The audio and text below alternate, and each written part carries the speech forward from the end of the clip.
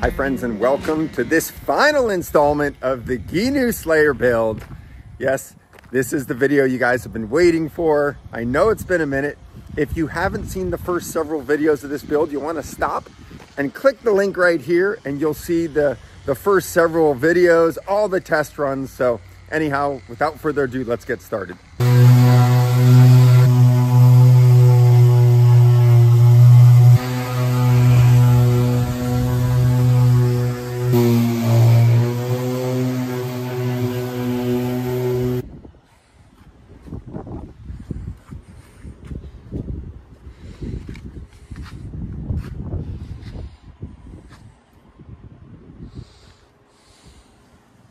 All right, so I just finished sanding all the fairing compound down. It's not perfect, but it's gonna look really good with the paint that I'm putting on, especially considering I'm rolling it on.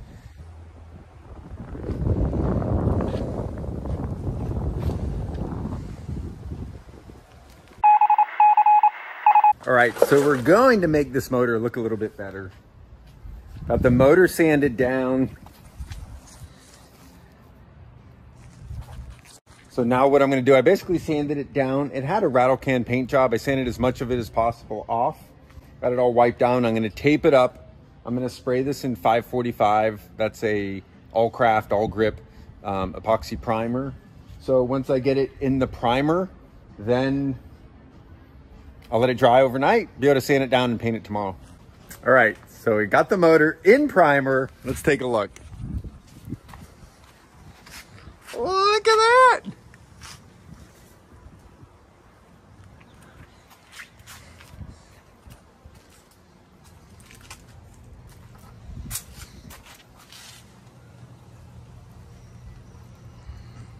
So what I did is I had it tilted up all the way, got all the nooks and crannies, tilted it to each side, did all my coats. So I've got 3 coats of the all grip 545 primer on there. So now's the fun part. What color should I paint this motor?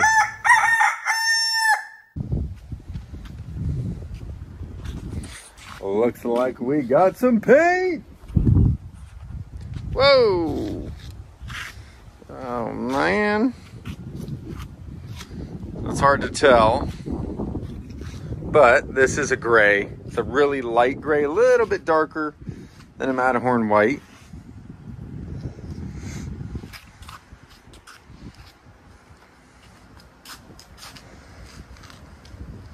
The fairing job came out decent, you know.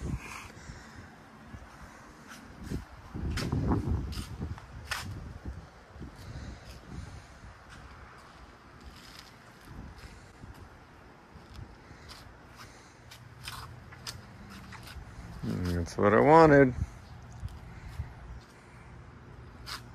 We're sorry, the number you have dialed is not in service at this time.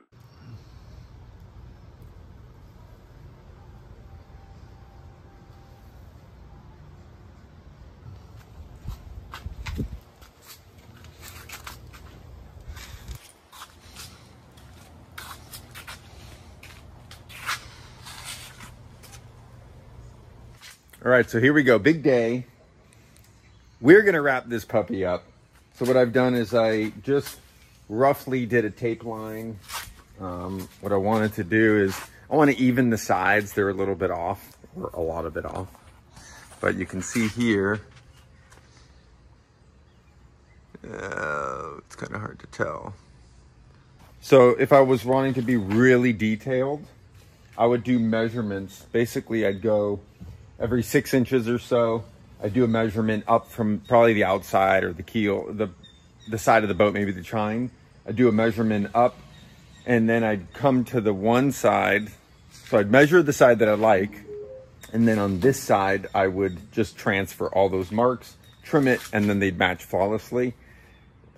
On this, I'm not doing that because, well, it's not perfectly straight. You know, there's some unevenness. You know, when we laid this up and did it, I didn't build a frame to hold it and make it perfectly straight and symmetrical. And, you know, I was using used parts from this boat and that boat, so it's not perfectly square and straight, but I don't care. I mean, it's a fun skiff. So I'm just doing what I can do, eyeballing it. I'm going to trim this real quick.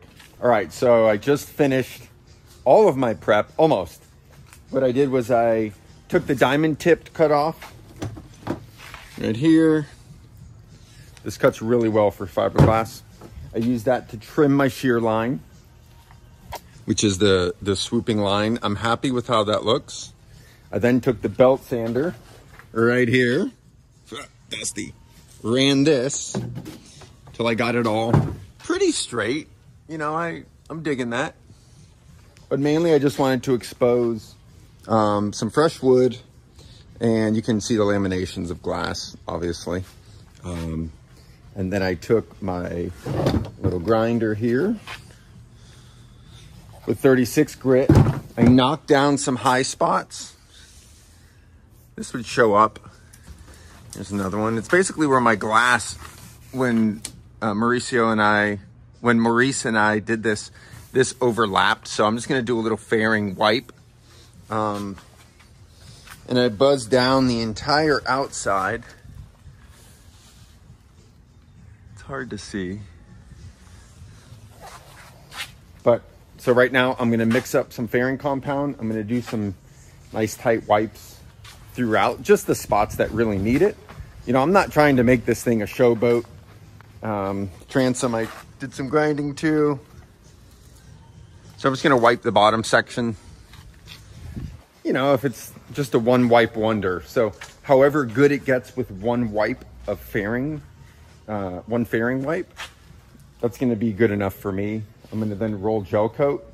And because I'm rolling gel coat, it's gonna give it almost like a satinish semi-gloss finish with texture. It'll hide a lot of the imperfections. And honestly, it'll look great. It'll be durable. And yeah, I'm excited to see it in color. All right. So I've got my tight wipes. So I really like this FGCI fairing compound. It's so easy to mix.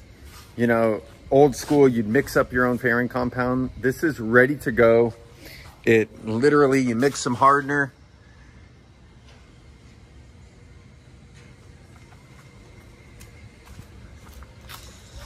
And then got back here. And it's a polyester product. So, you know, you use the same hardener you use for your resin. You barely need any. It kicks off. It's nice, creamy, smooth, no pinholes. There's a link in the description if you want to buy this fairing compound or any of the products that I use. Support those that support you. FGCI is a big supporter of the channel, and I hope you go at least check out their website and see some of their great products.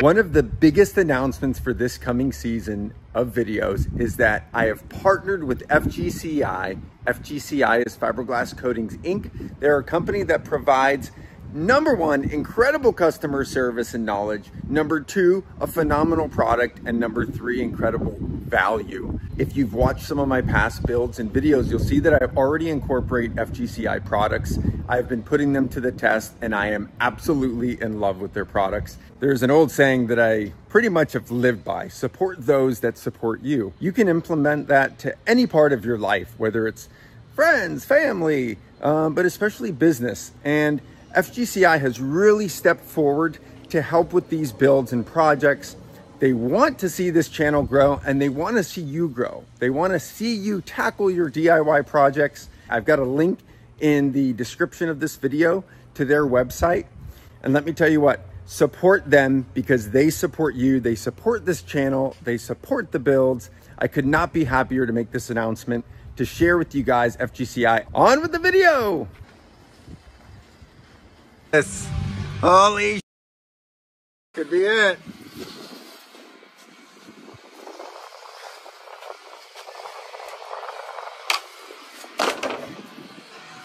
Dude, it'll be close.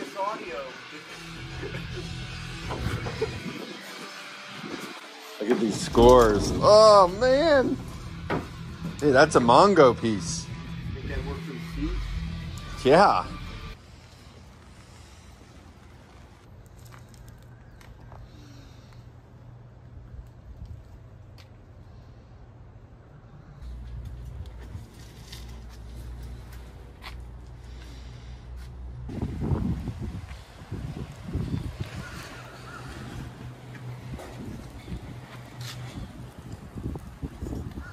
All right, so we are so close. What I'm gonna do now is install the rub rail. This puppy's ready. So this is what I'm using. I've got this big, it's a really rigid,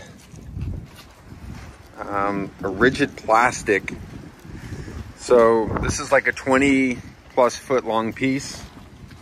I took this off a boat that had sunk. So this is a repurposed piece. I've got a couple pieces of it. So what I'm gonna do now is just, basically I'm gonna have this sit over the edge. So I'm gonna trim basically right down here, right down, all the way down the bottom. So I'll trim it and then lay it up.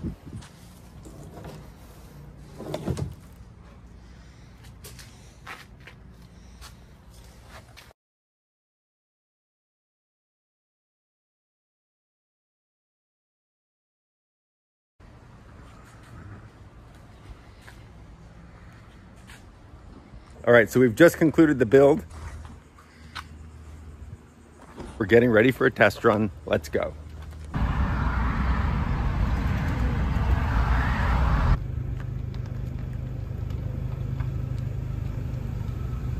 like to take this moment to thank you guys for watching this video. All of your support, your likes, your comments, your subscriptions. I appreciate you guys so much, and all the channel love you guys share. So just wanted to say thank you. On with the video.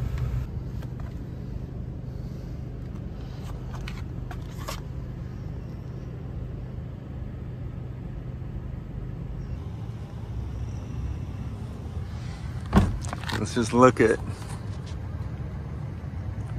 the angle on that cavitation plate in comparison to the bottom of the boat. It's angled, it's just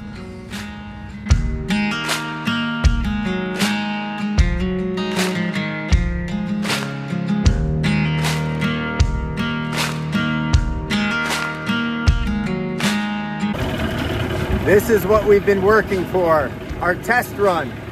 Here we go, we're about to go full test run.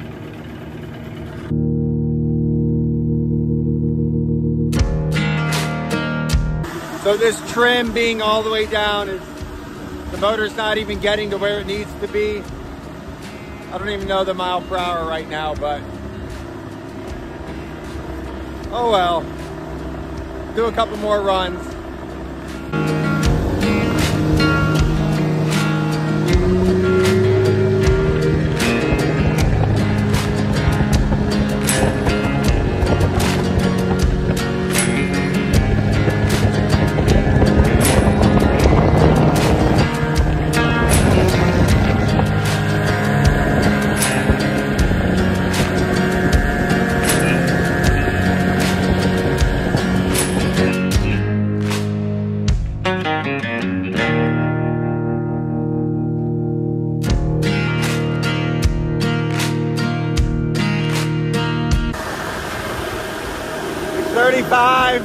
Max. The bow is so far down, just pushing a ton of water.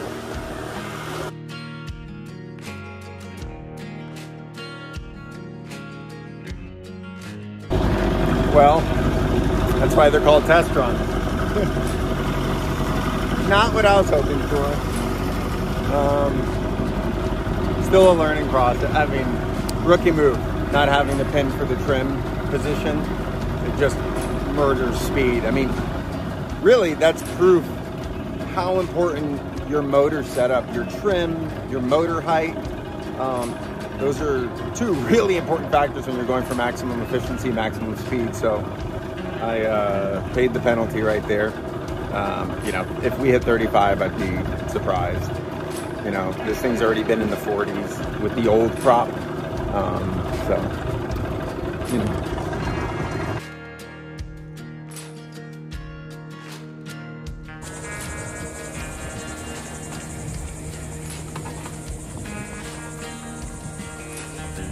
Okay, so here's a big day. The gheenoe Slayer is now going to a new home. I know that I haven't finished what I wanted to on it in terms of last test runs, but this is Alan. Hey, everybody. This is Lori. Hi.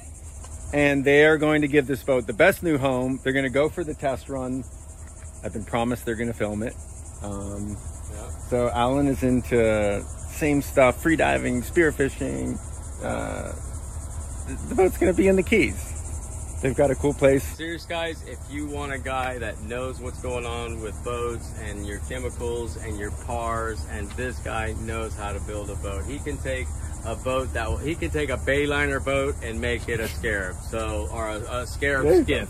So, I like it. I mean, if you just watch his videos and you see the work, and if you know anything about glass work and how it's laid out, this is the guy that's going to build you a micro skiff, and probably a lot faster than any gheenoe that you'll ever buy brand new. So I'm so happy with this boat, man. Thank you, Simon, for everything you've done. I'm stoked. Good luck on your venture, and I'm going to be so happy with this boat. I promise you that this boat is going to get worked. So thank you very much, man. I appreciate all your hard labor into this boat. You're doing a commercial for me. Right on. There it is. You heard it. I'm not charging you nothing, bro. I'll see you later. Well, my friends, that concludes the final video on this build. I know it's bittersweet. We wanted to see that 50-mile-per-hour run. You know, I really tried to get it done. I've gone months on this build since Maurice and I started. You know, it's hard filming these, editing, the time to go for these test runs.